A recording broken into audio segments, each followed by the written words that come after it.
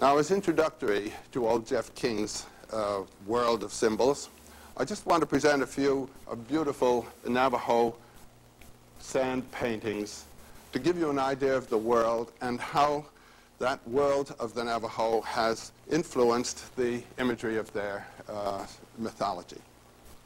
These paintings are actually made of sand and colored sand, and this is strewn in beautifully accurate lines, as you can see in these reproductions, on a base.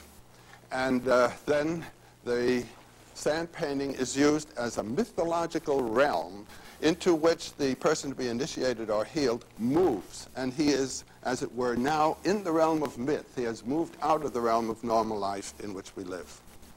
To begin with, then, the sand painting that we see before us here is called The Curtains of the Sky. And the central circle is that world axial center, which we discovered last talk in the central fountain of the world. We made quite a point of that central point, what Jung called the point of the transcendent function, and then the four directions of space. Here in the Navajo system, the four directions of space, each has its own color. And the colors are for east, south, west, and north. The north is the sign on our left here. This is the north, and this the south, this the east, and this the west. In this particular representation, the east is white, the south blue, the west yellow, and the north black. This is where the sun is in the underworld, so to say.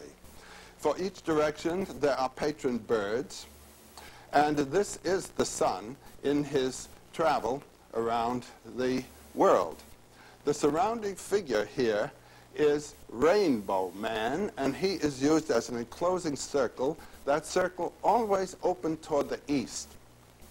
And as I'm going to be presenting these slides, these pictures of the universe, I'm going to have the east always to the top. It is opened in order that the spirit can send its grace into the field of time and space. That opening is very important. Now, this little guarding figure here is called Donso, also known as Big Fly or Little Wind, and he is the communicator of the spirit.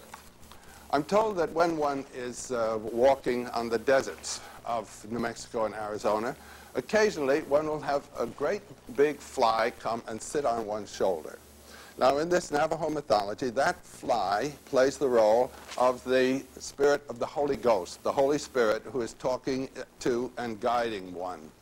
In the mythologies of the Western world, that would be represented by the dove in the Christian tradition, and by the dove also in the pagan tradition, representing the spirit of love of the goddess Aphrodite, or Venus.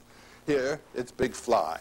And so you see how a local motif, a local experience, has become utilized to play a role, an archetypal role, which in another tradition is played by another figure, namely the dove.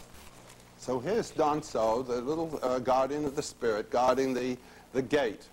Here is that inexhaustible source, the center of darkness from which all the powers of life come, as they did in our alchemical series, from that great fountain of the three waters.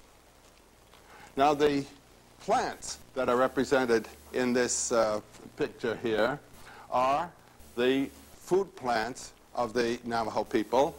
We have the corn, and we have the squash, and we have beans, and we have a medicine plant, a plant that is used for curing.